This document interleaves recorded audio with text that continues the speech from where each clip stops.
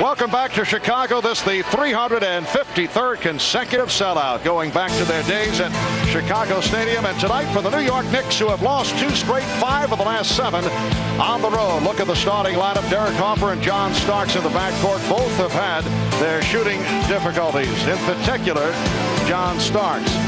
And on the front line, Patrick Ewing, Charles Smith, and Charles Oakley again giving it a shot with that dislocated toe.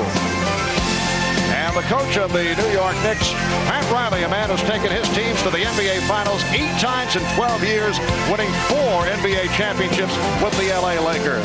For the Chicago Bulls, in the backcourt, the combination of B.J. Armstrong and Ron Harper. And Harper has been on the disappointing side to this point. Up front for Chicago, Will Perdue making it back from a broken nose. He had missed 4 games. Scottie Pippen, who is off to a strong start. And the rookie from Providence College, Dickie Simpkins.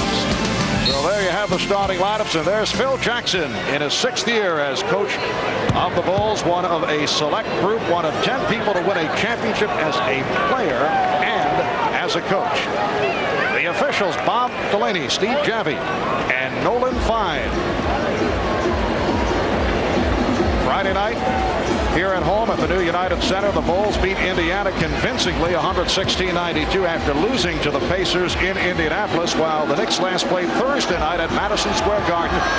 They blew a 16-point first-half lead and lost to Cleveland 93-90, although the Knicks shot 53% from the field. The Bulls controlling the opening tip.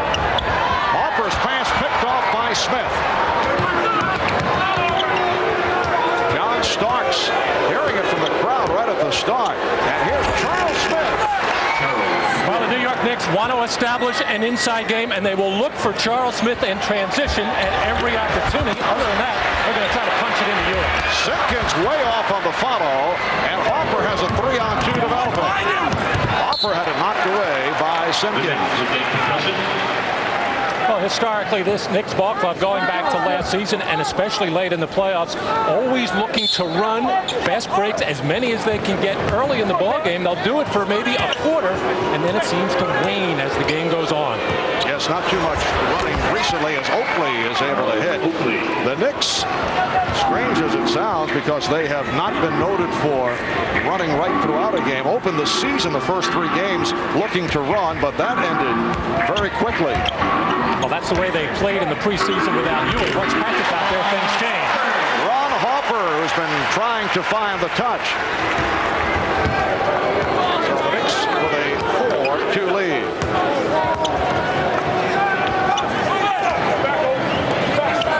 Starks for 3. Yes.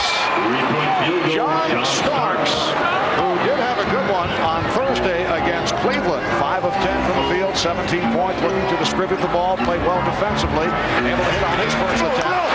Pippen not able to put it down. Good hustle though. Pippen got it back. Pippen with much room. Fires. Yes. 3-pointer for Scottie Pippen.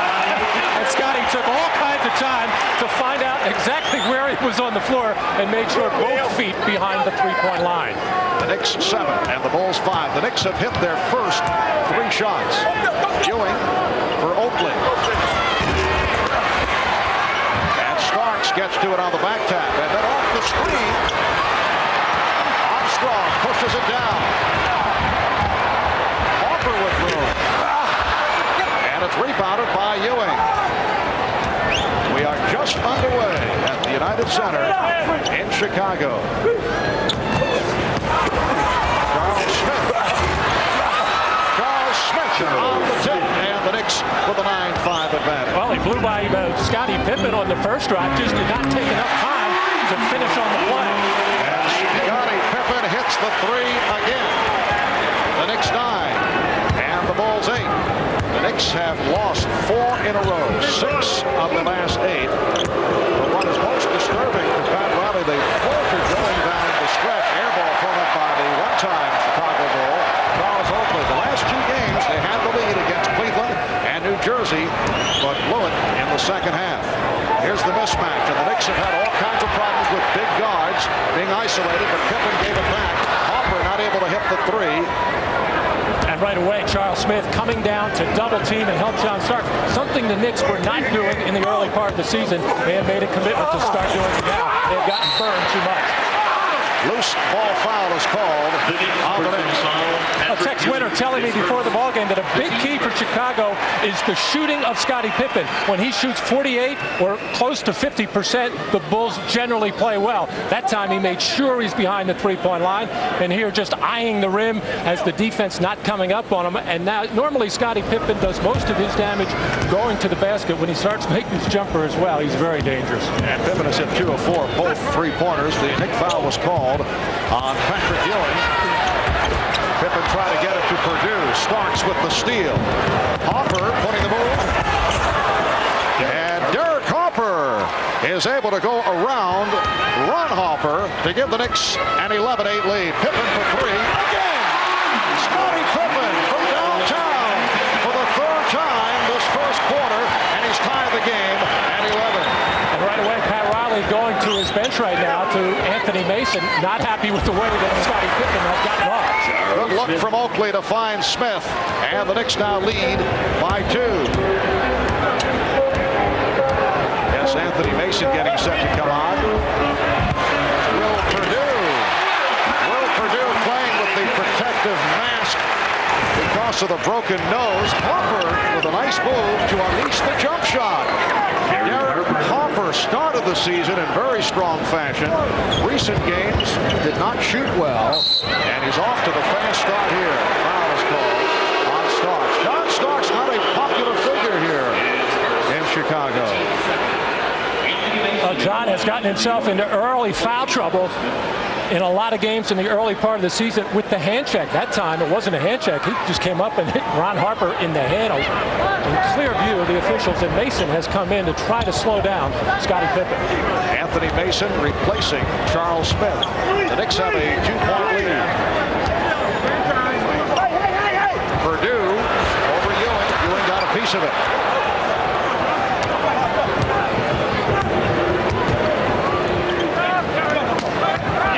Possession. Purdue tried to draw the foul as he hit the deck, but it's called on Will Purdue. That is his first. Will Purdue was very upset last year not being included on the playoff roster, mainly because he has some of his best games against New York, mainly on the offensive boards, but he has all kinds of problems trying to guard, and Patrick Ewing just does not have the quickness or the strength to deal with him. Not a different situation for Will Purdue as Ewing is able to hit over him, and the Knicks now lead by 4. In the past, he would be successful because he would provide a changeup coming in after Bill Cartwright or perhaps after Bill Wennington, but now Purdue is in the starting lineup, so it has to go against Ewing right from the opening tip. And Cartwright's value was to wear down Patrick Ewing, but Purdue did most of his damage on the offensive boards when Michael Jordan was on this team, because that's where the focus of the defense was. Foul is called on Mason as a timeout is taken. We'll be right back. Scottie Pippen off to the strong start, hitting 3 from downtown prior to this season. Even during this season, there have been reports of a possible Scottie Pippen package deal, either to Seattle, Miami, Washington was mentioned, but Scottie is still a Chicago Bull. We asked him his reaction to all the trade speculation. Well, I look at it as something in the past. You know, it's something that I don't have any control of. If the management would like to trade me or whatever, then, you know, I'm going to still go out and do my best as long as I'm a Chicago Bull player. That's something that's totally out of my hands, whether or not I'm here today or tomorrow. But I know as long as I'm here, I'm going to give my best. And these trade rumors and thoughts started with 1.8 seconds to go in Game 3 of the Eastern Conference semifinals when Scottie Pippen refused to go in for that last play. And a lot of thinking around Chicago and in the inner circles was that the Bulls might be trying to trade Scottie Pippen to punish him, to show that that just can't be done to their organization. I think that would be a mistake. If it was to improve their ball club, get us John, a younger player, and build with that kind of a young superstar, that would make a lot of sense. Knicks with a 17-15 lead. Here's Starks for 3. Well, John Starks with his second three-pointer, and the Knicks now lead 20-15. We talk about the Knicks shooting problems, but they are off to a good start. Here's Pippen from deep. Rebounded by Ewing. The Knicks are 9 of 15, 60% from the field as we hit the halfway point of this first quarter.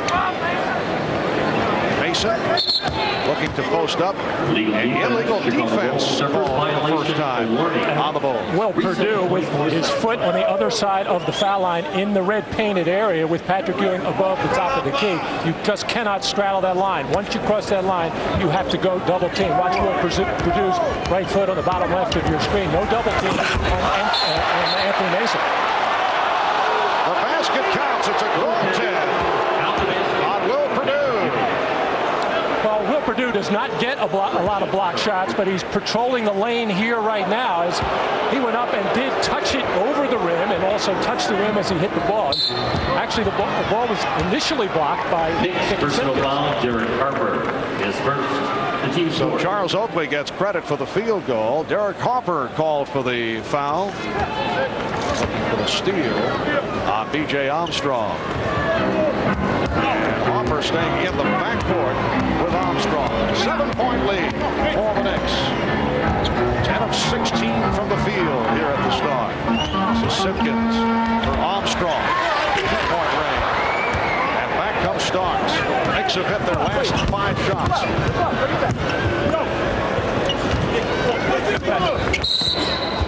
And a reach-in foul called as Ewing put the ball on the floor.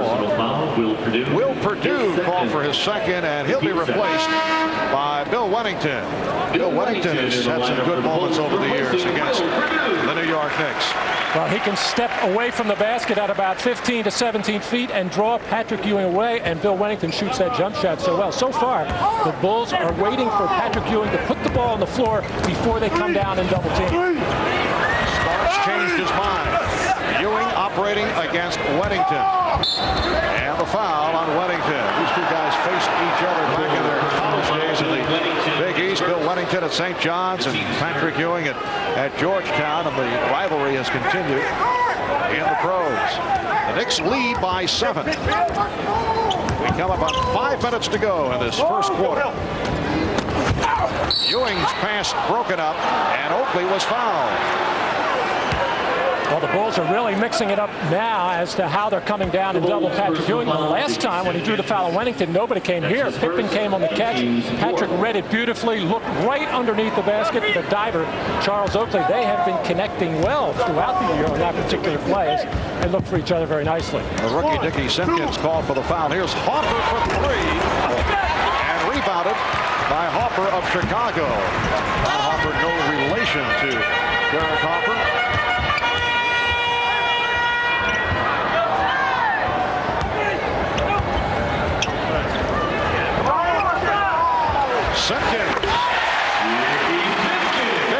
Simpkins, first-round draft pick from Providence. Incidentally, a teammate of Michael Smith, who has played so well for the Sacramento Kings. The Knicks lead 22-17. Starks feeling the shot. He's been looking right throughout the court. Here's Ewing. Mason had it knocked away. And the officials check with each other and call for a jump ball. And Scottie Pippen does not like the call. And discusses it with Bob Delaney. Did you see those glasses Bob had on before the game? The Coke bottle. He said it was a Christmas present, but they were not for game use.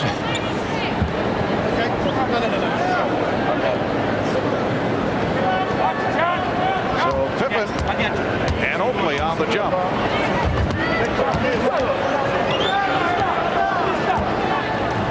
New York Knicks on the road have won 5 and lost 7 overall. Here's Oakley. Yes. Charles Oakley missed 4 games because of the dislocated toe. Made his return against Cleveland on Thursday and played one of his best games of the season. And he's hitting his shots here in the early going. Another Knicks steal. Starks with 3 balls getting back. Pulls it up. Knicks by 7. And Starks lost the dribble off his foot.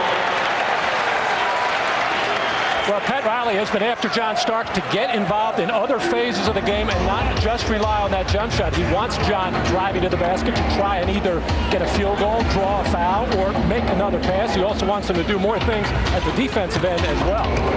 Phil Jackson getting set to send on Tony Kukoc, who comes off a very strong game. And Pete Myers, who has played well against the Knicks. Another bad pass, turnover number 4 by Chicago. Mason with the pull-up. Ewing with the slam. And the Knicks now lead 26-17. And so far, Marv, the Knicks have been the much more alert team. They are quicker to the loose balls. They're catching in more. The Bulls look like they're running in water, and this is the way they have played in this building since the beginning. Hopper going for the steal is called for the foul. Second penalty. There's Anthony Mason letting that shot go, gets a piece of the rim, but Patrick Ewing trailing on the play, followed it all along, and nobody for Chicago ever got a body on him. New York over the limit. One more time, Patrick Ewing get a clear lane to the basket as Dickie Simpkins was naughty there. Hole in his stocking. The penalty. So Ewing with a second field goal, and now Simpkins to the free throw line. Greg Anthony is getting set to come on for the Knicks.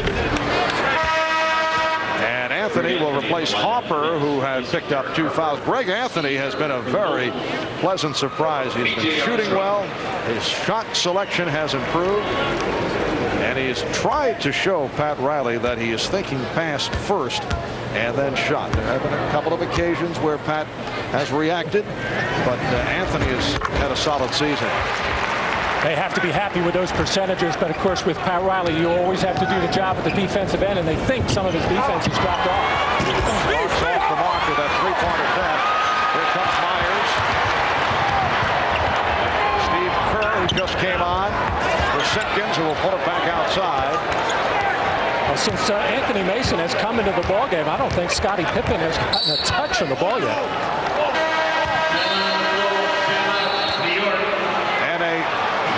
Technical foul has been called.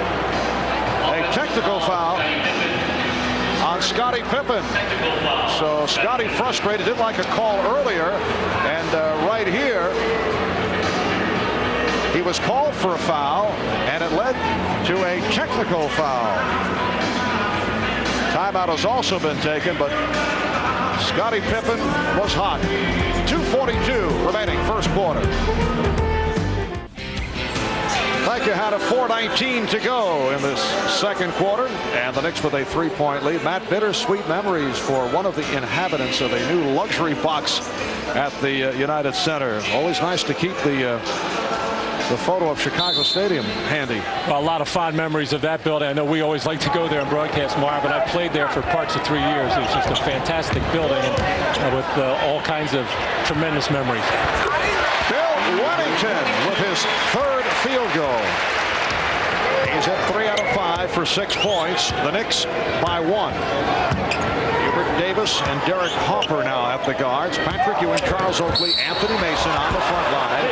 And Ewing draws the foul once again. Well, Wellington's strength is the fact that he can step out on the floor, try to draw that big man away. No way Patrick Ewing can get out there in time to challenge that shot, as Bill Wellington has had a lot of good looks at the basket, as Pat Riley knows that just too difficult right now for Patrick Ewing to get out there in that type of play. It has been a tumultuous season for the New York Knicks. We talked about the knee problems of Patrick Ewing, John Starks shooting difficulties. We touched on that earlier. The Knicks crushed by the Magic Orlando. Patrick Ewing upset at one point with John Starks for questioning his shot selection during a game in Atlanta. John Starks and Greg Anthony benched by Pat Riley. The toe problems of Charles Oakley. An alleged squabble between Anthony Mason and John Starks on a recent charter flight, which both have denied. Here's Armstrong on a fadeaway. And a loose ball foul. It's on Wellington. Pat Riley also at one point upset with the log jam on the roster, which eventually led to the departure of Doc Rivers Spurs, who ends up with the San Antonio Spurs. And Matt, how about that wild report the other day that Riley would eventually be headed to Orlando, which Pat angrily denounced. And he does have one more year left on his contract, but it's the way it's gone for the Knicks, who have been struggling, losing 3 straight at home, 4 straight overall. But as Pat mentioned to us earlier today, it's a long season. A lot of things can turn. But it's a daily soap opera for the New York Knicks, and of course compound all the problems off the floor with not winning games, and on a 4-game losing streak, it makes it that much more difficult. The players, the coaches, they just kind of go into their room, Marv, and just throw a blanket over their heads. Don't read, don't watch TV, just concentrate on playing basketball. Now, would you ever tell that to your ball club? I never believe that coaches and players don't read the papers. I mean, that's nonsense. Here's Pippen, and it cuts it to a 3-point lead. Well, you can't avoid it, Marv, because somebody, even if you don't read on a particular day or two, somebody's going to tell you what so-and-so said. So you're always informed in general about what's going on. But you can make a conscious effort to stay away from it as much as possible. Traveling violation. Well, if you're in the New York area, all you have to do is pass the newsstand, and you'll get a little taste of it. A montage of what the Knicks have seen right throughout, and understandably, there have been a number of intriguing situations. Charles Oakley called for the foul. That is his second, and Tony Kukoc will go to the line. Well, the Bulls always make a conscious effort of spreading the floor against the New York Knicks. The Knicks are such a good help defensive team, but they want to take them out, maybe 28, 30 feet, spread the floor as much as possible, so then when they get in a driving situation, as Tony Kukoc just did, it makes it that much more difficult for the Knicks to come over and help out. Tony Kukoc missed his first 2. He's a 74% free throw shooter, and now looking to convert his second straight. He just went over and said something to Tony. And he nodded, which means he has no idea what Delaney said. Perhaps Bob was telling him about those humorous glasses that he's wearing before the game. Mason and Remington will jump it up. The basket will not count. It's a tie-up. Good play by, I should say, Purdue and Mason. Good play by Will Purdue. And amongst some of the problems the Knicks having on the basketball floor, for whatever reason, they have really dropped down near the bottom of the league in offensive rebounding. That should just not happen when you have people like Patrick Ewing, Charles Oakley, Anthony Mason, Charles Smith, big bodies who have a sense of when shots are going up and should get to the offensive board. They haven't done it this year. Here's Pippen, fouled by Harper. Crowd reacts. Harper was trying to brace the fall, and it will not be a flagrant. That's what the crowd wanted.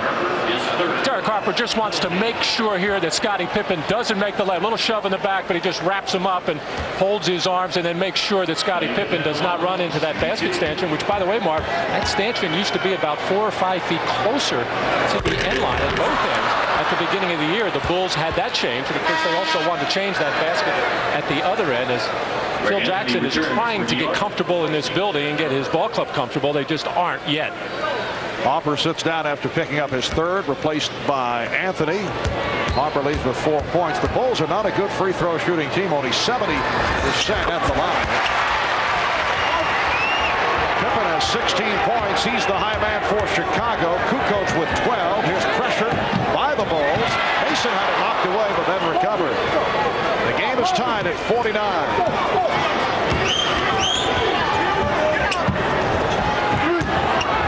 Ewing with the spin. Crowd wanted to travel.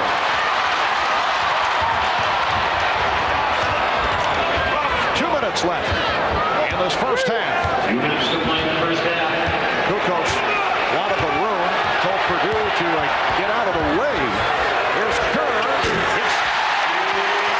And that's why he wants to get isolation as much as possible.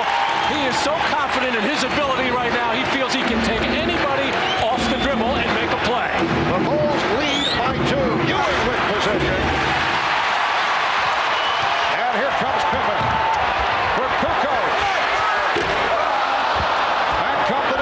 Mason lost it and then recovered. It's a 3-on-1. Davis for 3. Yes. Hubert Davis, who has not been shooting well, converting on his first field goal attempt, and he does it from downtown. The Knicks 52 and the Bulls 51.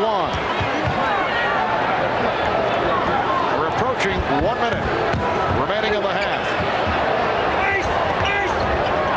The Bulls spreading the floor. Now Kerr from Pippen. That's one you rarely see from the Steve Kerr arsenal. He is definitely not comfortable cutting across the lane, having to flip up a left-hand hook against Patrick Ewing. Ewing. So Patrick Ewing will head back to the free throw line. He was fouled in the act by Purdue, his third.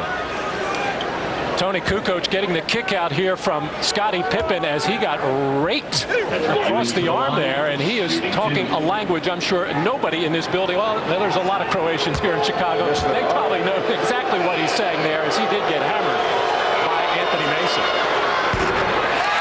Ewing had hit his first 5 from the line. Pete Myers will come on now. Will Purdue departs. Patrick Ewing has had a superb first half. 13 points, 9 rebounds, 4 assists, 2 steals, and a block shots. This one of his better performances of the season in terms of all-around skills. And Pat Riley will point out to his team at halftime that Patrick Ewing can not only do this for himself, but help the teammates as well if we will get the ball inside to him on a consistent basis. The Knicks lead by 2, 35 seconds remaining in the half. Tied the game at 53.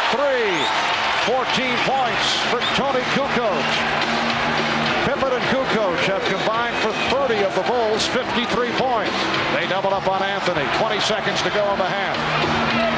Pippen now guarding Ewing, who backs his way. And the foul is called against the Bulls. It's on Pippen, his second. Patrick Ewing is going to have to check his tape job on his ankles here as Tony Kukoc off the dribble with a little bit of a head fake to the right and just blows by Patrick Ewing, and nobody for New York can get there in time, mainly because that floor is spread. But you know, that closer three-point line helps Kukoc. He's shooting a good percentage from out there, and you got to respect that shot a little bit, and that enables some driving opportunity for him as well. Ewing 7 of 8 at the line. Tony Kukoc just under 40% from three-point land. 15 seconds remaining first half. The Knicks 55 and the Bulls 53. And Tony Kukoc will be the point guard in this situation. They'll try to spread it for him again. Charles Oakley will have his hands full. Down to 5 seconds. One-on-one move. Again, Kukoc with the step. He's set up. Final seconds of the half. Davis off the shot clock. Well, a terrific first half, in particular for that man, Tony Kukoc. 6 of 8 from the field, 14 points in all. The Bulls and Knicks are tied at 55 here at the new United Center in Chicago. Now, stay tuned for the Prudential halftime report. It's coming up with Hannah Storm right after these messages. Well, John Starks getting ready for the start of play in the second half just moments ago while the teams were warming up over on the Knicks bench. John Starks in deep thought, preparing for the second half. Starks 2 of 4, hit 2 3-pointers, 6 points. In the first half, John still trying to turn it from the poor shooting. And Matt, he has admitted that the 2 for 18 in the 7th game of the NBA Finals against the Houston Rockets has had an effect. In fact, he said he couldn't look at the tape of the game. And then finally, during the West Coast trip, off the leg of the Bulls, and then off the During the West Coast trip, as you see the rundown of the leading scorers, Ewing with 16 and Pippen with 16 leading their clubs.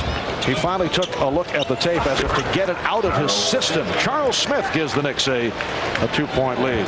I heard he turned the sound down, too. Yes, and I asked him about the tapes. He said, you know, the graphics were very, very good. Color commentary, so-so. Had to be a miserable summer for John, and then off to a terrible start this year. And that little meditation at halftime, he's got to be trying to do anything he can to get himself going. Although he had a good shooting game in that loss against Cleveland the other night, has had a good first half so far here. Harper and Starks in the backcourt.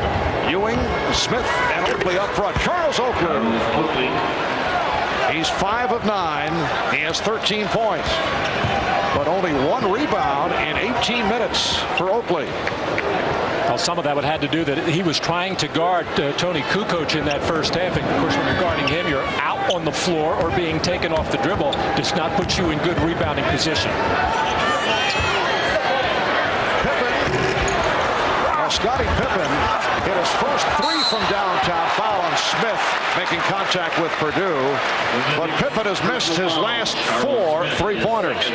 Well, the Knicks coming out and going inside at every opportunity, in particular in transition. They'll look for Smith. This time they look and find Charles Oakley. Not a comfortable post-up player, but he is comfortable stepping back and shooting that jumper. But you can tell, although Charles Oakley is not a guy who normally grimaces, he is in a lot of pain, and having to guard the likes of Pippen as he did on that last sequence, or Kukoc in the first half, cannot be fun on that very sore toe. And according to the report earlier from Ahmad, he will make a decision. Of course, we have heard this before, but he says he will make a decision regarding an operation depending on how he feels after the game tonight. If he should undergo surgery, it will take place this week, and he would be out 6 to 8 weeks. Tried a different shoe the other night. What he said was the last option before surgery on the dislocated toe. Here is Oakley. And the rebound comes to Harper. Harper and Armstrong in the backcourt. Purdue, Pippen, and Simpkins up front.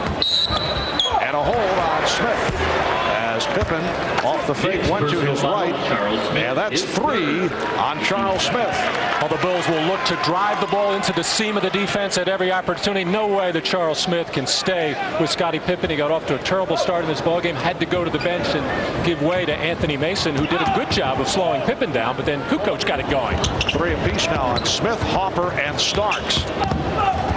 Armstrong tied up or foul? Let's see. It is a foul called by Steve Janney. Personal foul, Patrick Ewing. It's on Ewing, his second. One of the staples of the Chicago defense, especially all those years that Horace Grant was here, was their trap after free throws. The Bulls have been able to put it on a couple of times. It's a token 3-quarter 2-2-1, not really designed to steal the ball, more to just slow up the Knicks and take them out of any kind of rhythm, make it slow for them to get into any kind of quick offensive play, and it worked on that last possession. Mentioned the departure of Horace Grant. He, of course, going on to Orlando. Scott Williams to Philadelphia. Bill Cartwright to Seattle. John Paxson to retirement, actually to the radio booth, working alongside Neil Funk here in Chicago. Ewing. And the Knicks now lead 61 to 58. That all adds to the departure of Michael Jordan. So this is certainly a revamped Chicago Bull ball club. Ewing trying to sweep it. And last touch. Well, the officials checking with each other. There's John Paxson handling the radio color commentary for the Chicago Bulls. He's had a marvelous career here in Chicago, really well loved in this city. Of course, unable to play very much last year due to the problems with his knees, but the people in this town and around the country will never forget that 3-pointer in Phoenix. Back come the Bulls. 3-on-2. Simpkins lost it. Starks off the steal. Oakley. Yes. Charles Oakley having a conversation with Scottie Pippen. And it wasn't peace on earth. Goodwill to men. They are good buddies, but that was something nasty that Charles said to Pippen. Pippen didn't react. Oakley has 15 points, shooting well, 6 of 11 from the field. The Knicks now lead by 5 with 3 minutes gone by in the third.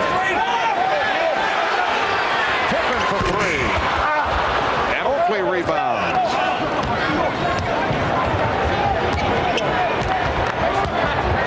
Ewing lost it. Smith on the recovery. Starks. Pippen with the box out. Pippen all the way. Looked like the Knicks just collapsed.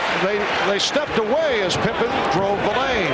Actually, John Starks stepped up in the lane with the idea of taking a charge. It's something that the Knicks have worked on in their last 2 practices, but actually the athleticism of Scottie Pippen enabled him to avoid Starks, but John really didn't do a good job of taking that charge.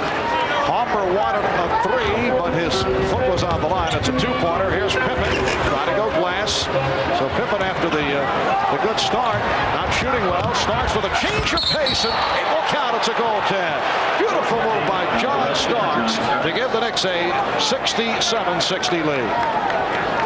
Well, Charles Oakley and Scottie Pippen, former teammates here in Chicago and good buddies. But after that jump shot, Charles Oakley turned to Scottie Pippen, who just totally ignored. We kind of looked over to our table here to see if we heard what he said. We didn't. And I'm sure you would have passed it on. A terrible thing happens in this game, Marv, when you start to think, and really that's been the problems that John Stark has had in the beginning of this year, worrying about the perimeter shot, because as Pat Riley pointed out, there's so many other things he can do to help this ball club. He used to be one of the best defensive guards in this league as far as guarding head up on people, taking charges and whatnot, and he can do that, help his ball club on those nights when he's not shooting particularly well. Pete Myers, who just checked back in, saw his pass intercepted by Charles Oakley. Myers guarding Starks. Ewing played by Purdue, and triple team got it to Oakley. Rebound Purdue. Charles frustrated with himself there. Another good pass by Patrick Ewing set him in for what should have been a dunk. But Charles just does not have that kind of explosion. Never had it even when his feet were feeling much better, but he certainly doesn't have it now. Pippen was stopped, and he's called for a travel. That time it was played well by Smith. John and Patrick having a little discussion. Actually, right before that, John saw a little bit of lint on Patrick's mustache. Really? Yes, I thought he was doing that. Matt, you are so observant. I spot these things. I have never heard a color commentator point that out. Oakley decides to pop it back out. Here is Smith. So these are the things we don't get from other people. It is important stuff. And that is a kick ball, making for a new 24. The Bulls are only 1 of 7 from the field here in the third quarter. As Bill Wennington tries to start this fast break, and does, as he put that long leg out there, Charles Oakley, who's not been very mobile in this particular ball game, looked much better in the Thursday night game against Cleveland. But as Pat Riley pointed out, he had a number of days off before that performance. Scottie Pippen is 2 for his last 10. This after the good start. He has 18 points. Tony Kukoc's providing the spark, though, in the first half with 14 off the bench. Tony is back on the floor. Ewing. And he'll go to the line. Will Purdue call for his 4th foul. Patrick just has a good feeling about every time he gets the ball inside. He has a pretty good idea of what he wants to do. If that double does not come down quickly, he's going to make a definitive move as far as his offensive opportunity is concerned. As Will Purdue upset with that, as he's been in foul trouble throughout much of this ball game. Bill Wennington, who's set to come in, has 3 personal fouls as well. And this is where the Bulls are really missing Luke Longley, who would normally be the starter. Talked to Luke before the game, and he said he's probably another week away before he is able to get out and really get involved again. He has that stress fracture in the fibula. There is Luke Longley, who had some good moments last season against the Knicks. And this is where the Chicago Bulls also miss Bill Cartwright, because Cartwright played Ewing so well. He was able to keep him off the blocks, pushed him outside. There's another factor there. Cartwright and Ewing were very friendly, had great respect for each other when Cartwright was with the Knicks, so you didn't get the same kind of ferocity from Ewing, I thought, in going up against Cartwright. The shot clock. Knicks ball. Might have been a bit of a psychological thing there. Well, actually, if you looked at him, Marv, over the years, Patrick had some very good scoring games against Bill Cartwright, but what Bill did was wear him down with that physical pounding, pushing him further and further out on the floor. He used to be able to play that way in the low post. Of course, this year, not able to extend that arm has really changed low post defense. That's why Pat Riley and the Knicks want to go inside of you and take advantage of it. Scottie Pippen is called for the trip. That is his third foul. Scottie unhappy with the call there as he steps out to just try to make John Starks go wider and stuck the leg out there, and the little trip by John Starks drew the foul. Oakley. Good setup from Harper. Surprised Oakley, but he was able to recover to receive the pass. And Weddington collects his fourth foul. So Harper will go to the line. We also mentioned that how important Bill Cartwright was to this team, even though he didn't play a lot of games or play a lot of minutes. But Scott Williams, who's now in Philadelphia and struggling there, was another big body that the Bulls got a lot of use of, even though Scott Williams only played about half the year last year due to a lot of injury problems. But it always seemed that the Bulls had big bodies to throw in there. Stacey King before Luke Longley got there. Charles Oakley, 3 of 4 at the line. This is the second of our NBA Christmas Day doubleheader. Earlier, Denver defeated Seattle 105-96. Mahmoud Abdul-Rauf, high man for the Nuggets with 23. Rodney Rogers had 22. The Nuggets 105 and the Sonics 96. Here with 5.5 to go in the third. The Knicks lead the Bulls by 9. Myers on a fadeaway. Pete Myers with his second field goal. He has 4 points. New York Knicks come in at 12 and 11. They have dropped 4 in a row in 6 of their last 8 games, while the Bulls at 12 and 12, and they come off a win at home over Indiana on Friday. Ewing really fell back to the Chicago bench. Oakley again. A beautiful pass from Ewing. Well, not a smooth possession by any means, but Patrick Ewing keeping his head up all the way on a little draw and kick move, finding Oakley going to the basket again. They really have had terrific communication in this ballgame. Nicely done. Scottie Pippen on a spin. Pippen has 20, and the Knicks now lead 71-64. Pat Riley calling a play now for John Starks. Wants to see if he can't get him involved a little offensively. Actually, they found Smith on the first curl there. They're supposed to let that go as Charles Smith walked with the ball. Scottie Pippen, who can do some damage in the low post, especially against Charles Smith, who just does not have the lateral movement to play Pippen, whether it's outside on the floor or inside underneath, as Pippen just wheeled on him very easily. Scottie Pippen is the only man in the NBA leading his team in scoring, rebounding, and assists, and also leads the Bulls in minutes played, block shots, and 3-pointers made. Pippen toasting up on Smith. Basket won't count. The foul before the shot. It's on Smith. That's his 4th. And Charles is hot about it. I'm a little surprised that he didn't claim that Scottie Pippen hooked him with the left arm as he tried to make that move. And Charles Smith averaging just under 4 fouls per game. That has been one of his problems, getting in the early foul trouble. Myers make it 3 for 3 from the field for the one-time Nick Pete Myers. The Knicks now lead 71-66. Well, since Pete rejoined the team, he has really had problems with his offense. Always a defensive guy. And any kind of offense he can give him is helping. Here's the kind of defense that he can give him as he drew the charge on Patrick Ewing. And Patrick Ewing vigorously argued and was hit with a technical foul.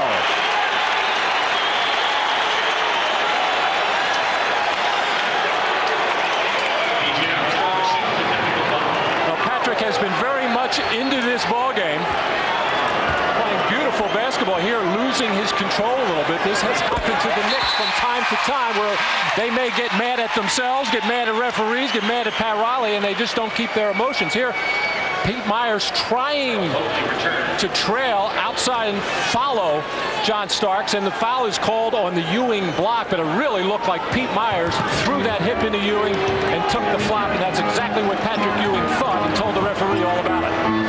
Yes, he was not pleased with Nolan Fine and was immediately hit with the tee. The Knicks lead is now 4 with 3:40 remaining. In the third, Pippen with a one-on-one move against Anthony Mason. It brings the Bulls within 2. The Knicks call for timeout.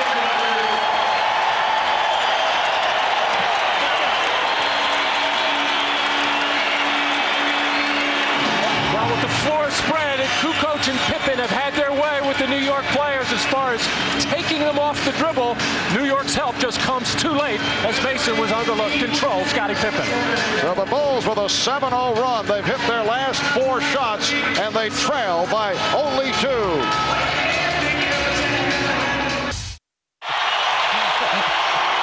3.5 remaining in this third quarter. It's the Knicks with a 71-69 lead. 7-0 run by Chicago to work their way back. They were down by as many as 11 in the first half. A steal by Myers from Ewing. Pippen for Armstrong, and he's fouled by Hopper. Derek Hopper committing his 4th, and the Knicks are in severe foul trouble.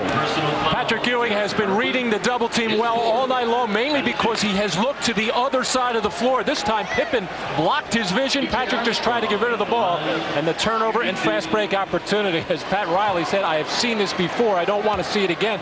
But the Knicks have to continue to go inside to Ewing right now because the Bulls centers are in foul trouble. Both Wennington is on the floor now. He has 4, and Will Purdue has 4 fouls.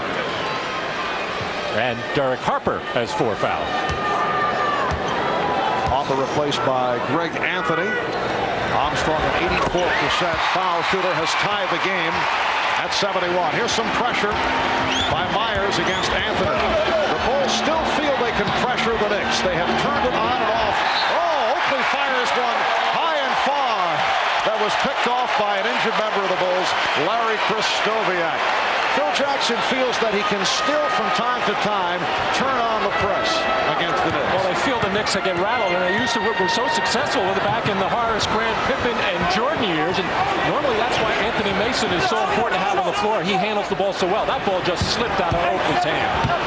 Kukoc isolated against Oakley, who was able to slap it away. At least 4 on the shot clock. Oakley has Patrick Ewing there, but Patrick Ewing on a rather sizable ladder wouldn't have been able to deal with that one. It just slipped out of his hand. Would have needed a Harold Carmichael type leaping catch.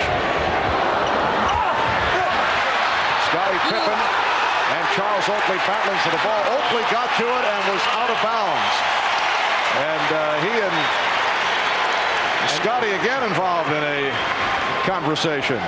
Nice play, Charles, catching it but 1 foot out of bounds. That was a friendly discussion. Yes. The Knicks and the Bulls tied at 71 with 2:35 to go in the third. Kukoc for Pippen for 3. Rebound Ewing. Tosses down to Mason. Anthony Mason with a good move over Pete Myers. The Knicks lead 73-71. And a touchdown pass from Ewing. The Knicks had a lot of success with it against the Cleveland Cavaliers on Thursday, primarily with Oakley throwing a long pass to either Mason or Charles Smith, with the Knicks releasing on the jump shot to get some easy hoops. Mason switching off to Armstrong. 2 minutes to play in the third quarter. And a tripping foul called on Starks. John Starks very close to an explosion and then able to catch himself. And now just a little smile on the part of John, as really it was not a friendly smile, as he's upset that he is coming out of the ballgame right now in favor of Hubert Davis. To the line, shooting the penalty. Because of his 14th foul. He understands that, but John has had problems picking up these fouls. His normal tough aggressive defense always involved being very handsy, pushing, shoving, using the leg from time to time, and he is not adjusting as well here with the leg stuck out and the little trip on Pete Myers. Clearly a foul, but this has happened to John Starks throughout this whole year's. Pat Riley not upset with John Starks there. He is upset with the official. So 4 apiece on Starks, Hopper, and Smith. Pete Myers has given this club a lift off the bench. He has 8 points, and he's tied the game 73. Here's pressure again. Davis now in the backcourt. Ewing, Mason, and Oakley up front. Anthony for three. One down by Oakley. Well, the Bulls are plugging the lane now when the ball goes inside to Patrick Ewing and the double team happens. They're blocking off that lane cut, and the only pass Patrick has, or what he thinks he has right now, is the pass back out to the corner. Ewing, double team. Not a good shot. He forced it. Try to hit Pippen on the hop.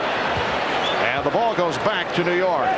Normally you want to bounce pass in that situation, but that wasn't going to work. That was too hot to handle. Scottie just signaled to Pete Myers, get that one up in the air. Let me try to alley-oop dunk that thing. They understood each other. A steal by Pippen. Pippen all the way. And he hits. Plus the foul. Well, in this situation, when you commit a foul, you want to do it with enough steam to not allow the shot. Hubert Davis called for the foul, but did not prevent the shot by Pippen. Well, you know, Hubert Davis is carrying that soft label defensively that he is not physical enough, and I'm sure that's on his mind here. He wants to try to get the arms of Pippen from getting up in the scoring area, but really doesn't do it hard enough. We saw Klay early on in the first half where Derek Harper didn't even seem to hit Pippen as hard, but he kept him from making the layup. Unfortunately for Hubert Davis, when you're going bad, those are the things that happen to you. That steal by Pippen is 5th of the game, not able to convert with a three-point play, but he's given the Bulls a 75-73 lead. Steve Kerr has checked back in, so Kerr and Armstrong at the guards. Just under 1 minute left in the third. Oakley. Here comes Armstrong. B.J. Armstrong. 11 points for B.J. And the Bulls with their biggest lead of the game, a margin of 4. And the crowd is into it now, but it's always going to take the Bulls to get them involved. They're not going to cheer for nothing. Ewing.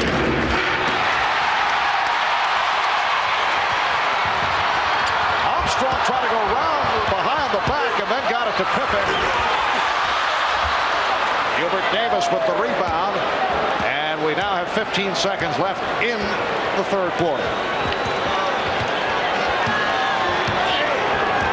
I'm told that this the most enthusiastic that this crowd here at the United Center has been all season. Anthony fires. For Knicks shooting here in the final minutes of the quarter. That's the end of the third. Scottie Pippen lifting the Bulls. 24 points in all, 9 rebounds and 5 steals. The Bulls by 4 after 3 here in Chicago. We'll be back after a word from your local station.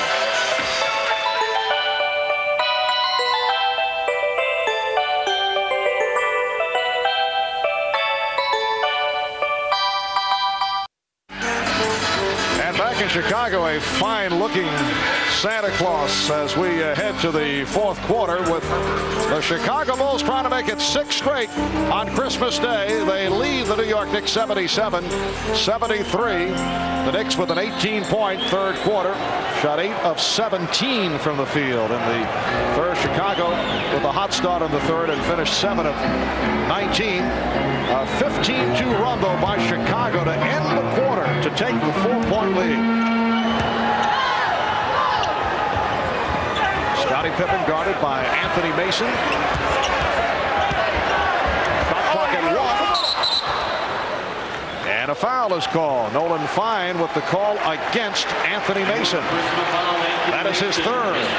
Well, as so often happens, Scottie Pippen winds up with the ball with the shot clock winding down. There's about 3 seconds to go here.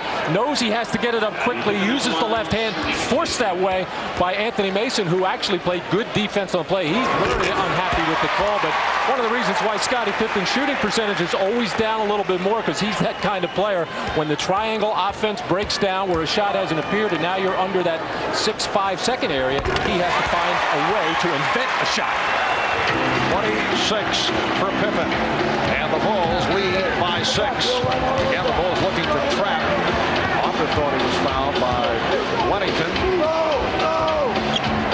Offer and Davis at the guards. Ewing, Oakley, Mason up front. Davis not able to hit. Rare drive for Hubert Davis. But a good idea why right now the post game is not working. The Bulls do not have a shot blocker in there right now other than maybe Scottie Pippen. They should want to drive the ball to the basket, take it strong, force the Bulls to foul them, because they're not going to block a lot of shots. And the shot clock running down. It's a 2. Pippen lost it. Harper all the way. Back comes Pippen. Davis and Mason cut him off. Lost it. Substitutions for the Knicks. John Starks and Charles Smith replace Hubert Davis and Charles Oakley. Oakley with 18 points, but only 3 rebounds. The Knicks with a 4-game losing streak. The last time they lost 5 in a row was November of 1990. They lost 4 straight last February. The loss in Phoenix, you may recall, as Ewing is able to get off a turnaround jump shot, and it leads to the 3-on-2. Myers called for a charge. Offensive foul on Pete Myers. Remember, the Knicks lost in Phoenix, and then Pat Riley took the team on that secret flight to Reno, Nevada before hitting Sacramento, and then they went on to win 15 straight. Are you intimating that the players might be thinking they might get a vacation? No, I don't think so. I did ask Pat, are there any secret trips planned? And he said he's mulling it over. Might be a surprise. Scottie Pippen rebounding the John Starks miss.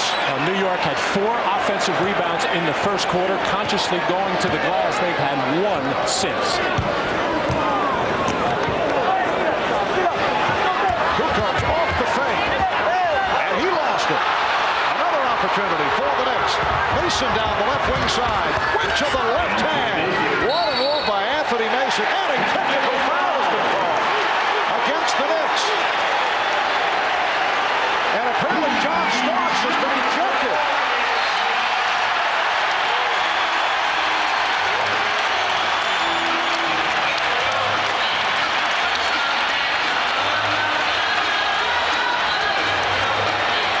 To get another look at what developed. Well, Pete Myers is definitely involved, and Pat Riley right now furious with referee Bob Delaney, as apparently John Starks has been thrown out of this ballgame. And Pete Myers, who has that ability to get under your skin, he's a feisty player, always banging into people, always has a little word to say, obviously did something to get under John Starks' skin. Yes, when Pete Myers was a member of the New York Knicks, he and Patrick Ewing had some problems during practice sessions. In fact, there are some who believe that led to the departure of Pete Myers, who was an important player in terms of the pressing defenses of Rick Pitino.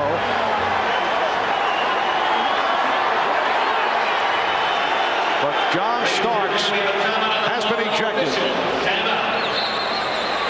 Let's look at in the middle of your screen here. Here's where all the action is, where John Starks and Pete Myers are. Let's take a look and see what happened.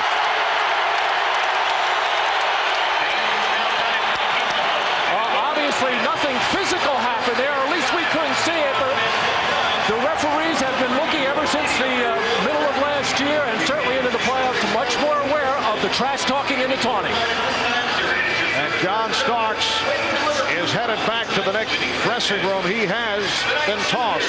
9:37 remaining in this 4th quarter. We'll be back in Chicago in a minute.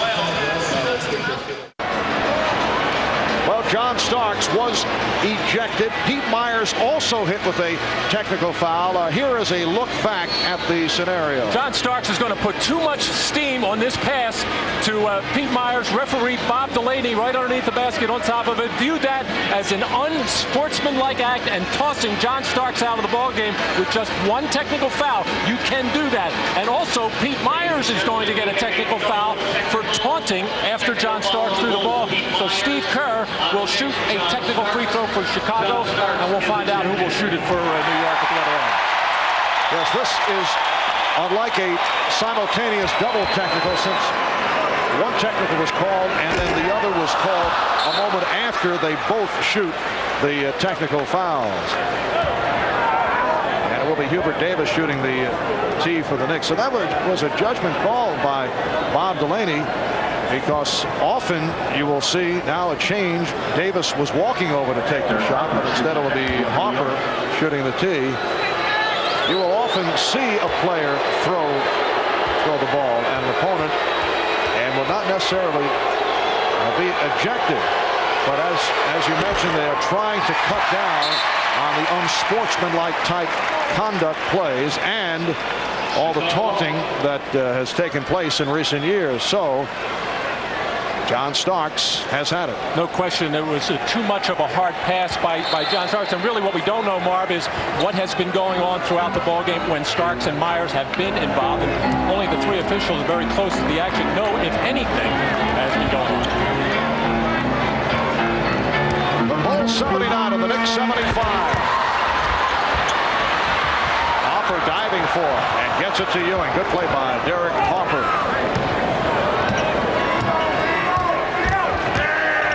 Harper blowing by Kerr to bring the Knicks within 2.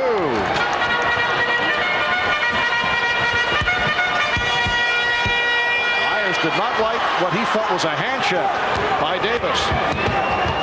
Wennington watched by Ewing. Kukoc checking the clock. 5 on the 24. And Kukoc is fouled. Fouled by Smith.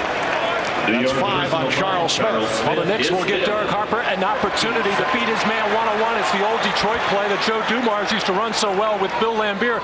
Give him that look, see if he can take his man off the dribble. If not, he would call Patrick over to run the two-man play. But Harper easily blows by Steve Kerr to the basket. Second team foul committed by the Knicks. The Bulls do not have any. Phil Jackson is Myers and Kerr in the backcourt. Kukoc, Pippen, Wennington up front. Here's Kukoc going 1-on-2. Traveling violation. Well, in the first half, Tony Kukoc victimized everybody, in particular Charles Oakley. Charles Smith had his problems defensively. Let's give him credit here. The last 3 or 4 times he has really shut down Tony Kukoc by taking his left hand, his strong hand away, just making him do something else, and has forced Kukoc into some errors. Illegal defense called for the second time on the Bulls. So a technical foul awarded. And Pat Riley all the way up to midcourt. And Phil Jackson trying to figure out why he's allowed to come up to half court to get the explanation from Steve Jabby. But clearly Bill Wennington was below the free throw line and illegal as Patrick Ewing was up above the top of the key. Well, Derek Harper missing that previous technical. Pat Riley changes back to Hubert Davis. The final stat line on John Starks: 3 of 6 from the field, 8 points and 5 assists. The Bulls 79 and the Knicks 78, and a foul called on Kerr. You get the idea that Derek Harper feels he can do what he wants against Steve Kerr. Oh, Steve Kerr, not the best defensive player in the world, but he is a smart defender in that he will give ground, give angles. But right now, this is a tough assignment for him because Derek Harper has that ability to put it on the floor and get into the lane. Ewing lost it. Pippen has a 2-on-1 with Kukoc, but the Knicks able to hurry back. Here's Kerr for 3. Yes, and that's why Steve Kerr is on the floor. Very well said before I could say it, and that's what he does so well. One of the best in the league all time, percentage-wise. Bulls by 4. Ewing changed his mind, but that time the pass off the mark. But last touch by the Bulls, a break for the Knicks. Well, Pippen and Kukoc couldn't convert on the fast break opportunity, but Kerr spotting up well beyond the three-point line. That was really the old NBA three-point line where a lot of the players seem a little bit more comfortable. Ewing again looking pass rather than shot, and a travel call on Davis. Patrick Ewing does have 6 assists, equaling his season high, but I can't recall him looking for the pass as frequently as we've seen here this evening. On several occasions, he's gone up in what looked to be the start of a jump shot and has changed his mind. Oakley able to handle one difficult pass and score, but not the case for the last 2. Kerr just changed his mind and was bottled up. Harper off the steal. Try to lead Mason off the dribble, and Kerr deflected it out. So the Knicks maintain possession.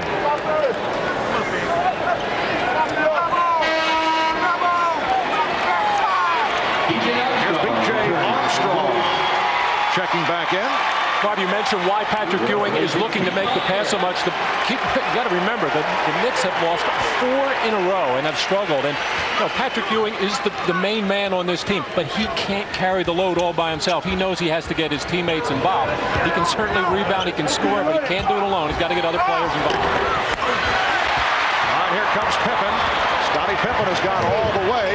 We have 7 minutes remaining in the 4th quarter. Here's Pippen. Foul. Scottie will head back to the line. Timeout called with 6:54 remaining in the 4th. Bulls by 4.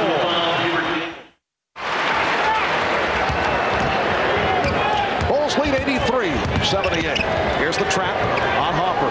6:45 remaining in this 4th quarter. Marv Albert with Matt Gugas and Ahmad Rashad from the new United Center in Chicago. Nice move by Mason. Could not put it down. Beautiful spin move on Bill Wennington, who's playing with foul problems, but Anthony Mason likes to use that right hand inside. He just does not have the explosiveness to get up there and finish hard with a dunk.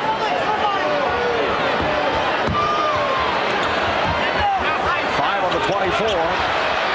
Kukoc for 3. 17 points for Tony Kukoc. That's his first from downtown, and the Bulls lead 86-78.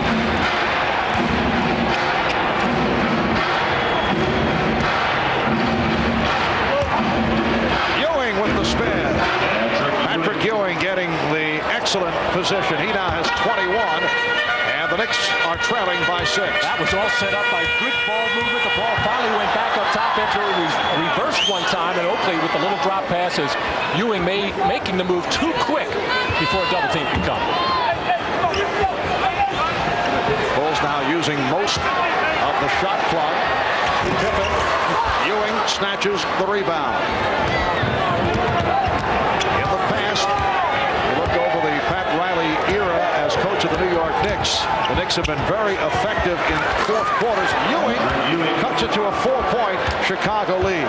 But that has not been the case this season, and this is where the new defensive rules have had an effect. The Knicks are not able to clamp down on opponents the way they have in the past. Foul is called, and it is a flagrant. Tony Kukoc taking a shot. Anthony Mason called for the flagrant, and Kukoc is shaken up. As I said, the Knicks have not been able to clamp down, but that was an over-aggressive move by Mason. Well, Tony able to beat Charles Oakley here. Mason coming over to help out, and the obvious is the last couple of times that people have gone to the basket, the Knicks have taken hard fouls. The last time Hubert Davis was involved, he took one, and here Mason making sure that it's not going to be a 3-point play. That was excessive, and that's why Kukoc will get the 2 free throws and possession of the basketball. Kukoc only 2 out of 5 at the line.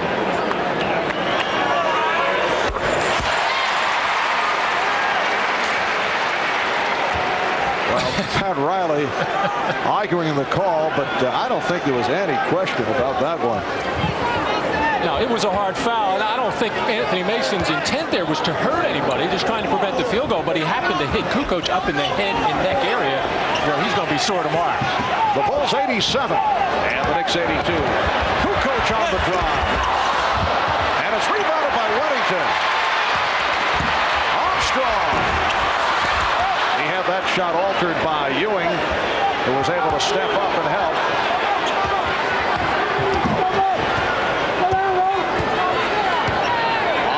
Davis at the guards. Ewing, Oakley, Mason up front. Davis playing for John Starks. Again, the good move by Harper. This time he beat Armstrong. And the Bulls lead by 3. 4:24 remaining. In this 4th quarter, the Bulls 87 and the Knicks 84.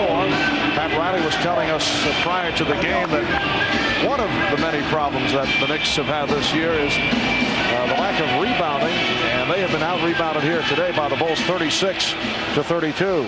And the biggest problem is at the offensive end. And the Knicks, of course, a good defensive team, even with the new interpretation of the rules, a good defensive rebounding team. But for some unexplainable reason, not strong on the offensive boards this season so far. Shot clock at 7. It's down to 3. And Wellington stepped out. Good defensive sequence by the Knicks. So both the Knicks and the Bulls have committed 17 turnovers, 17 apiece. They collapse on Ewing. Gets it inside to Oakley. They swing it around. Ewing came up short.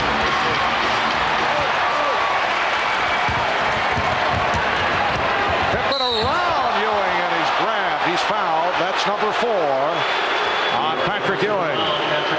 And Ewing did not allow the shot. Well, a difficult job for Patrick Ewing in the open floor, trying to keep in front of Scottie Pippen with a little hesitation move and tiny crossover to go to the left side. Patrick Ewing, all he could do was grab on and hold, but made sure that Pippen did not get to the basket. He's a 70% free throw shooter. He's now 7 of 10 at the line. Scottie Pippen with 28 points, 13 rebounds, 5 steals. Off the back tap, it's rescued by Pippen, who's fouled by Davis. And with the Knicks over the limit, Pippen will go back to the free throw line. Well, Tex Winter, the assistant coach for the Chicago Bulls, saying how important it was for Scottie Pippen to be a 50% shooter for the Chicago Bulls to play well. Obviously 9 for 25, well below that. But Scottie Pippen, very offensive-minded and very active, and does so many other things out on the basketball floor, as we pointed out so many times tonight in these various statistics. Well, he's had his ups and downs at the line. The Bulls 89 and the Knicks 84. Davis looked like he was going to unleash the jump shot. Oakley to the left hand. And here's Pippen.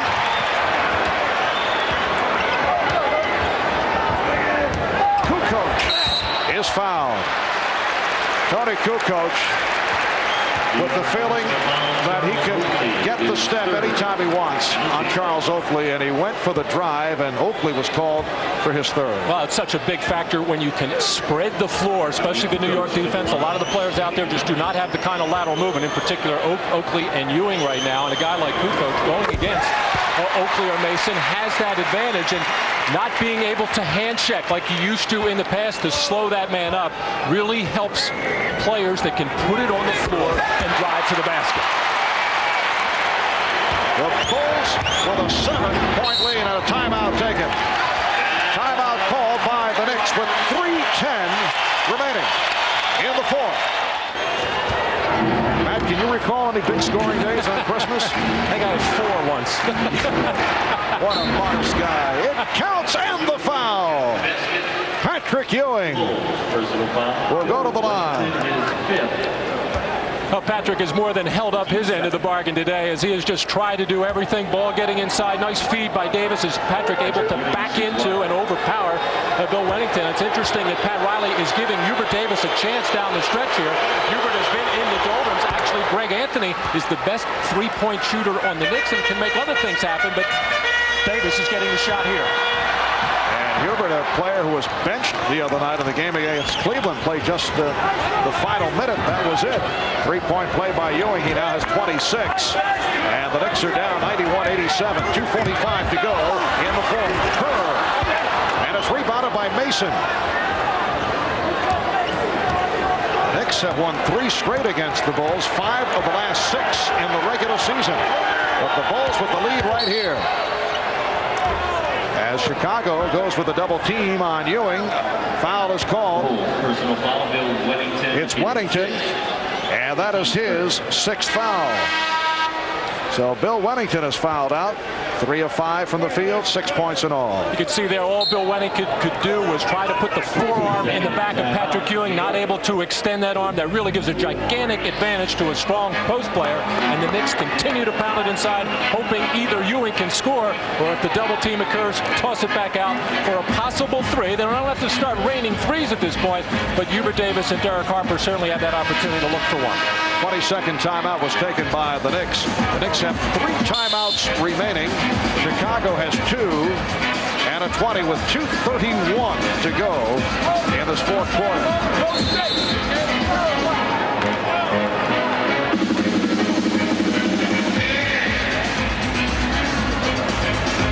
The Knicks with 4 straight losses, 6 of their last 8. And Pat Riley, during the course of his illustrious coaching career, has never lost 5 straight games.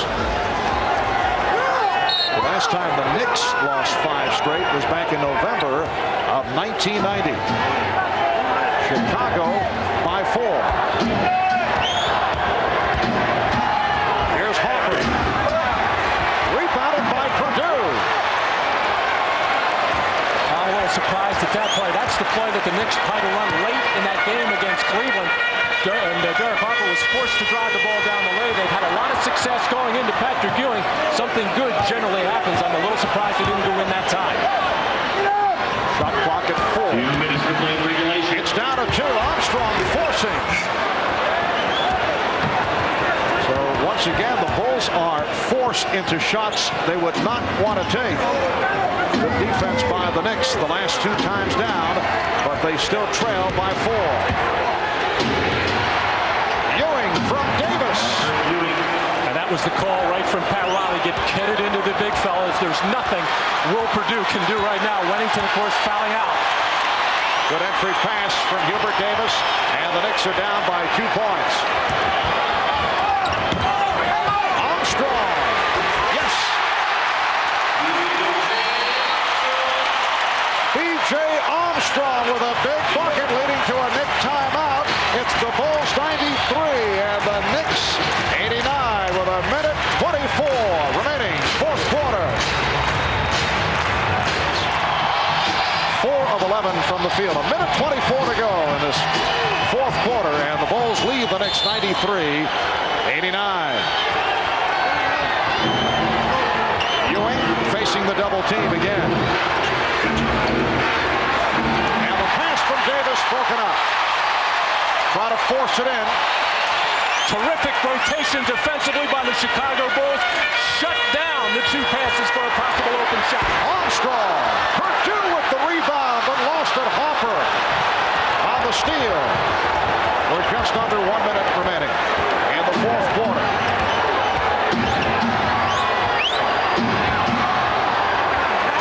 Oakley. Yes. Charles Oakley with a 2-pointer from deep in the corner, and it brings the Knicks within 2. Oakley has 20 points. Well, this has been a heated rivalry over the years. Both clubs come into this game struggling. The Knicks at 12 and 11, Bulls 12 and 12. But it has been tense throughout. Shot clock is down to 3. Kukoc. It counts. Yes, and the foul.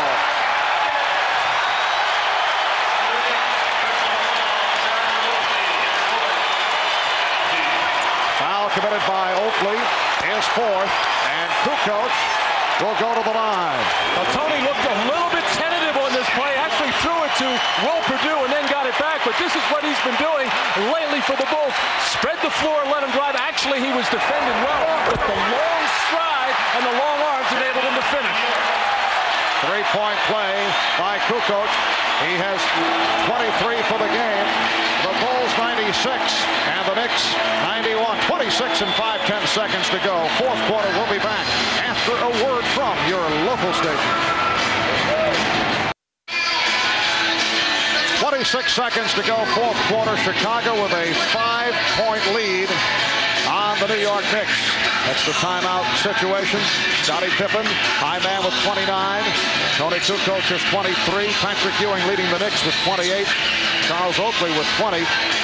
Chicago Bulls come in losers of 3 of the last 4 and a 12-12 record. And Phil Jackson telling us prior to the game that he'd just be delighted if the Bulls can win 2 straight games. Well, they won on Friday night. It's been a strange week for the Bulls. They lost to Cleveland last Monday, 77-63. When I heard that score, man, I figured they decided not to play the 4th quarter.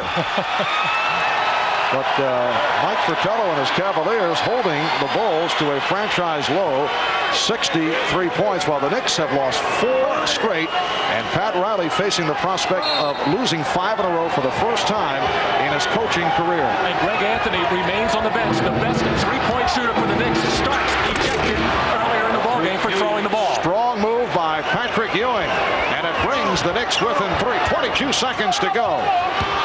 The Knicks are over the limit. So any foul is a 2-shot situation right here. Pippen for Kukoc. The Knicks must foul. They can't get to the Bulls. And finally, they give the foul with 10 and 2/10 seconds to go. It's on Mason. Pat Riley was looking for the foul to be taken earlier. Well, sure, and there's only one real good foul shooter on the floor for the Chicago Bulls, and B.J. Armstrong. All the others struggle, although, you know, Scottie Pippen around 70, Tony Kukoc around 70, but, you know, the one player that Chicago would like to have up there would be B.J. Armstrong. Well, Kukoc is 6 for 10 from the line, and the Bulls 23 for 36.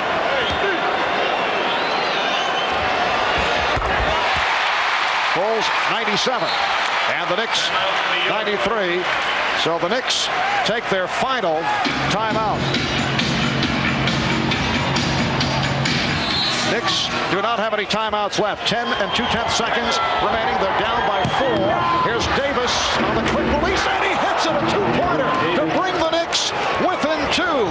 8 and 1/10 second remaining in this 4th quarter, and Pippen will inbound. Knicks looking for the immediate foul. Harper went down, and Ewing fouls Armstrong. Harper lost his balance, so Patrick Ewing giving the foul. That's his 5th personal, and B.J. Armstrong, who is just under 84% at the line, will shoot 2. He's 5 for 6 today. Pat Riley sending Patrick Ewing down to the other end of the floor to possibly set up their home run play, where after a miss or make of these free throws, the long pass will be thrown to Patrick Ewing, who will catch and probably try to kick it back out for a 3-pointer on the run.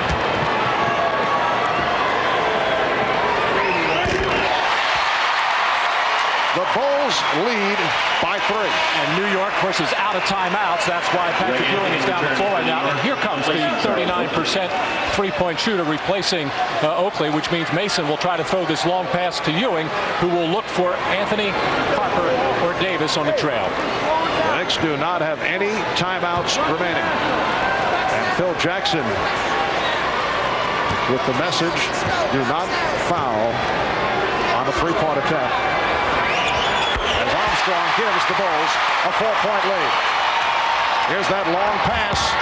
Harper able to come up with it, and he is fouled by Purdue. So 4 and 6/10 seconds to go. That is the worst possible play you could make from the point of view of the Chicago Bulls. It stops the clock. It puts Harper on the line. He can cut it to a 2-point lead, and many things can happen with 4 seconds to go. Well, Will Purdue was so intent on pressuring Patrick Ewing. Actually, the pass was over the head of both people, and Purdue out of position and off balance almost just forced himself to run into Harper and to do nothing but foul him. All right, it's a 3-point lead now. Does Harper try to miss on purpose with a possibility of getting the ball on a 3-point shot, or does he try to convert and then the Knicks go for the steal? I say miss it and try to slap the ball back outside. Bulls by 3, 4 and 8/10 seconds to go. Well, Harper does hit it. All right. We're not sure what he tried to do there. That's true. But the way everybody was crashing the boards, it looked like I think the Knicks were expecting him to miss it, but the Knicks are probably just going to have to, and will commit a very quick foul here, and again try the home run play. Well, Matt, this is a matchup of 2 clubs that have had their difficulties. The Knicks at 12 and 11 and the Bulls at 12 and 12. You look back to Christmas Day a year ago, and what a difference. The Knicks leading the Atlantic Division, record of 17 and 6, 3.5 in front of Orlando. And right here they face the possibility of a 5th straight loss and a 500 record. While the Bulls last season, and this coming off the departure of Michael Jordan, remember they were an enormous surprise with that record of 16 and 8, a game and a half in front of another surprise team, the Atlanta Hawks. And one player is probably directly involved with those 2 switches in the standings of the Eastern Conference, and that is Horace Grant going to Orlando, who is just zoomed by everybody, not only in the East, but of course Phoenix is there as well. And of course Horace Grant leaving this team has really hurt them severely, and this team being the Chicago Bulls. All right, 4 and 8/10 remaining. Pete Myers will throw in from deep in the backcourt. Patrick Ewing on the ball. The Bulls lead by 2 points. Myers got it into Kukoc. That was nearly picked off by Anthony, and a foul is called. Greg Anthony almost came up with the steal. New York personal foul. And Anthony is 6. Check that Ewing is called for the foul. Well, the pressure by Patrick Ewing on the inbound passer, Pete Myers, forced that to be a bounce pass, which is a slower pass, and gave Greg Anthony a chance to possibly steal that and almost forced Kukoc into losing possession there. Patrick Ewing had just a marvelous ball game in many, many areas and just could not get his teammates to pick up the slack, although he made a lot of good passes, and a lot of that passing was contagious. But John Starks never really got it going offensively and thrown out of the ball game, as there is still life for the New York Knicks. Kukoc 7 of 12 at the line. 3 and 3/10 remaining. Charles Smith has replaced Patrick Ewing. The Bulls lead by 3. Now the Knicks need the long pass and a 3-point attempt, but Kerr slaps it with Davis for 3. Yes! Hubert Davis has tied the game with 0.4 seconds remaining. Hubert Davis knocks down the 3-pointer. You'll recall it was Hubert Davis in the playoffs last season off the controversial call by Hugh Hollins, who was able to hit clutch free throws that beat the Chicago Bulls. But Matt, you look back at this, and you have to look back to that foul by Will Perdue. It really hurt the Bulls, and it shows you just never know, even with seconds remaining. Well, this was a terrible pass by Anthony Mason. Again, looking for the long home run pass to Charles Smith, overthrown, and Steve Kerr, all he has to do is catch this ball, but instead he decides to slap it and right into the hands of the open Hubert Davis, as Steve Kerr puts his hands on his head as Patrick Riley is it. Yes, there is still life in the New York Knicks, as they'll get another chance in overtime. However, 0.4 seconds, the Bulls will possibly get a chance to launch another shot with 0.4. We are in overtime with 1 minute and 20 gone by in this 5-minute session. The game is tied at 100. Here's Pippen off the spin, and he's fouled. Scottie Pippen has gone all the way. He has played the entire game. And he'll go to the line. 7 of 11 at the free throw line. Herb Williams called for that foul. Scottie Pippen to the line. He'll shoot 2. Phil Jackson telling us earlier that he feels that Scottie Pippen is just trying to do too much, but he has to be able to depend on some of his teammates. But here's Phil playing Scottie, 51 minutes and counting. Well, Scottie Pippen knows he can't carry this ball. But hey, Michael Jordan, the greatest player in the world, knew he couldn't carry a team all by himself. He needed Pippen, Grant, and Armstrong, and Cartwright, and the others. So Pippen really knows that he needs those other guys, but he knows he also has to carry a big burden. Davis thought he had someone cutting. The Bulls lead by 2. Well, this is the difficulty that the Knicks have with Patrick Ewing out of the ballgame. Charles Smith has been an effective post player. He made a good post move on his first possession, just couldn't finish the play. Mason can do some damage in the low post as well. Pippen setting up for the jumper. Rebound handled by Williams. We're just just under 3 minutes to go in overtime. Pippen is now 9 for 26 from the field. Knicks with the ball. The Bulls by 2 points. Smith for Davis. Rebound Herb Williams. Rebound Charles Smith. And he's tied the game at 102. A rare offensive rebound opportunity for the New York Knicks, started by Herb Williams. This has been a big problem for the Knicks. They need it right now because they have nothing going at the offensive end. Nothing looks smooth. Pippen rejected. It will count as a goaltend. Called on Williams. So Scottie Pippen gets credit for the field goal, and he gives Chicago a 2-point advantage. Scottie Pippen slashing through the lane, getting a good feed from Armstrong, able to get that shot up quickly, as Herb Williams has been a good shot blocker in this league for many years. Clearly goaltended that one. Smith fouled as Pippen came over to help out. Pippen and Kukoc on a double team, and Pippen charged with his 4th. Here's Charles Oakley replacing Herb Williams. In overtimes, you have 3 fouls to give before you're in the penalty. You shoot free throws on the 4th team foul. And now Will Perdue sits down, replaced by the rookie from Providence, Mickey Simpkins, who started the game but has not played at all in the second half. The Bulls 104 and the Knicks 102. Again, they double up on Smith. Deflected out by the Bulls. 2:05 to go in this 5-minute overtime. The best opportunity that the Knicks have to score right now is giving the ball to Derek Harper in a pick-and-roll situation right on that side of the floor. It's a game that saw the Knicks lead by as many as 11 in the first half. Good run by the Bulls, got them back into it. Harper could not convert, and it's handled by Pippen. It looked like the Bulls were comfortably in front down the stretch. The Knicks were able to get back into it, and they tied the game on a last-second 3-point heave by Hubert Davis. The Bulls now have a 2-point lead in overtime. Pippen around Mason, and he's hit. So Pippen will go to the line. New York personal foul, Anthony Mason. Well, normally the Chicago Bulls come down and run their triangle offense. This time, Phil Jackson is calling a specific set play, and it's going to be a pick-and-roll situation with Scottie Pippen and Dickie Simpkins on the left side of the floor.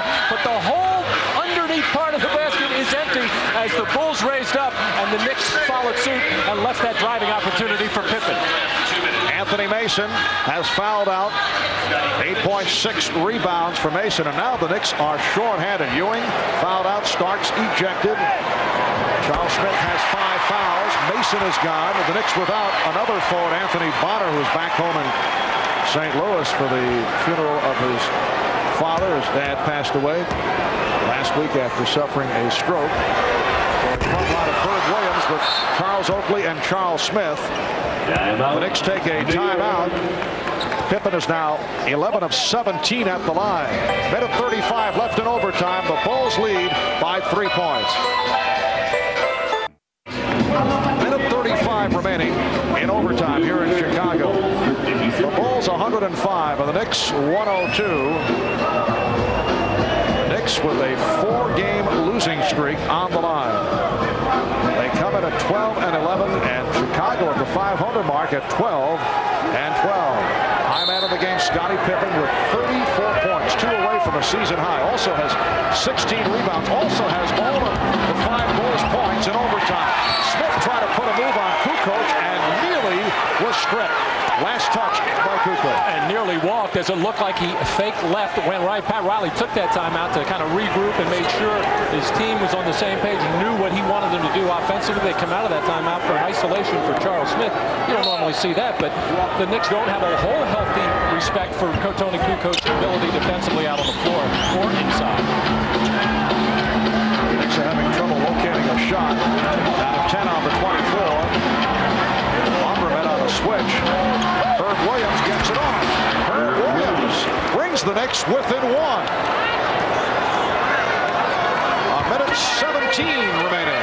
Well, the Knicks are just flying by the seat of their pants right now offensively, not really sure where the offense is going to come from. They're so used to having Patrick Ewing and John Starks on the floor in these kinds of situations where they normally run their 2-man play. put them over at the limit. Pippen on the drive. Yes! Scottie Pippen again. That equals his season high. He has 36. The Bulls lead by 3. And all 7 of Chicago's points in this overtime.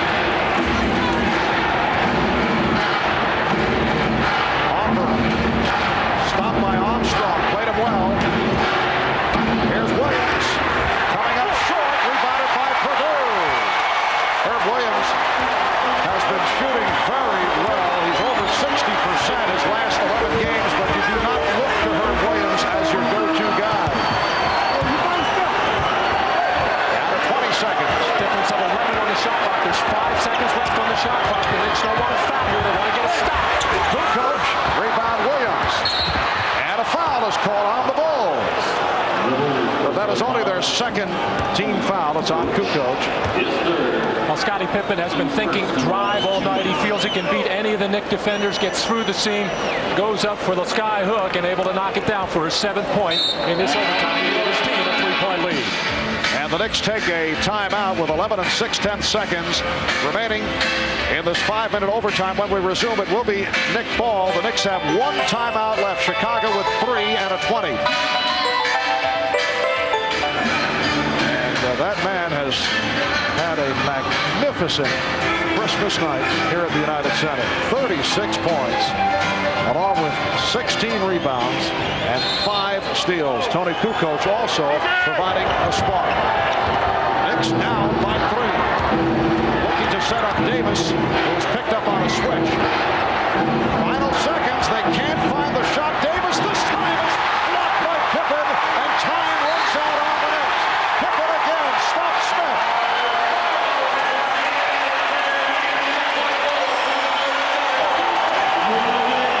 The Chicago Bulls winning 2 in a row for the first time here at the United Center.